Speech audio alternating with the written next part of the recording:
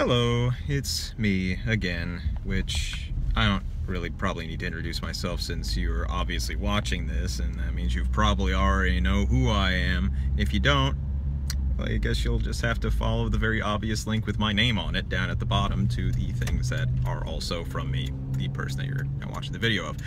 Anyway, so this is going to be the first episode of my coffee reviews of Japanese coffee, vending machine coffee specifically in most cases, that I'll get throughout the country.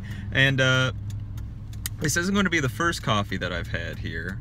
In fact, I've had this particular coffee before, but this is Georgia brand, the premium, in the gold and red can. I have no idea what makes this so special from the other premium brands by Georgia. So for example, there is another one that's in a blue can. Georgia's a pretty good brand all around for their canned coffees. If you're in a pinch and you find a Georgia canned coffee someplace, it's probably going to be pretty good. This one is going to have cream sugar in it, as most do. The ones that don't usually be labeled as being black, and will say like, it would be like Georgia Premium Black, and then be in a black can, and usually bigger than the other ones, because I guess it's, you know, you get more because there's less going into it besides just straight coffee. As for the flavor of the coffee, it's very light on the cream, slightly heavier on the sugar, so it's pretty sweet, but it retains like a strong bitterness to it that's like distinctive for like most of the like Georgia like canned coffees. The interesting thing though is that besides like certain like chocolatey notes to the overall flavor of the beans, is that it leaves behind a taste not unlike peanut butter. It's kind of a weird background flavor that comes like after like a few sips of it.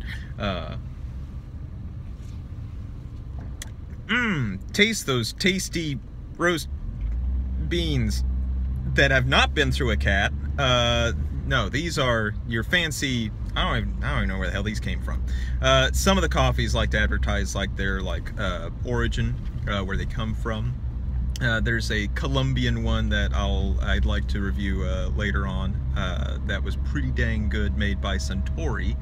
But I haven't gotten to see that one in a few days. But yeah, so I would say that in a pinch, Georgia, the premium brand, iced cream coffee bean flavor, I'd give it in a review setting in a scale of 0 to